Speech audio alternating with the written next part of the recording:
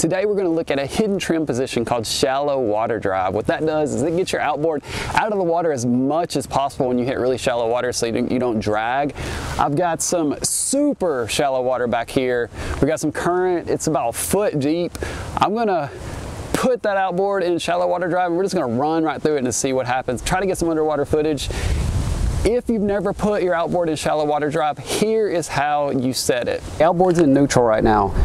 This arm right here is locking it, basically locking it in the down position. When you shift to forward, that lock comes up and that allows you, whenever you hit something, that allows the motor to bump up so you don't do any damage.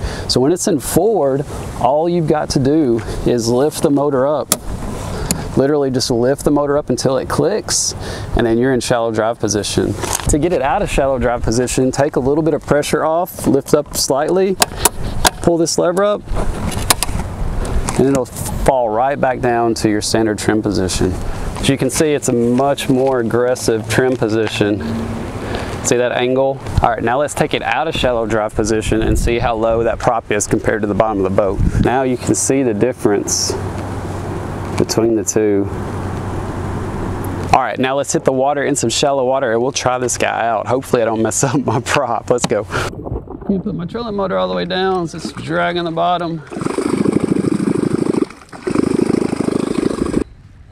1.5. When you take into account the bottom of the boat, it's about that deep. We're at 3 feet right here, so I think this is a good spot there. Let's start the motor up.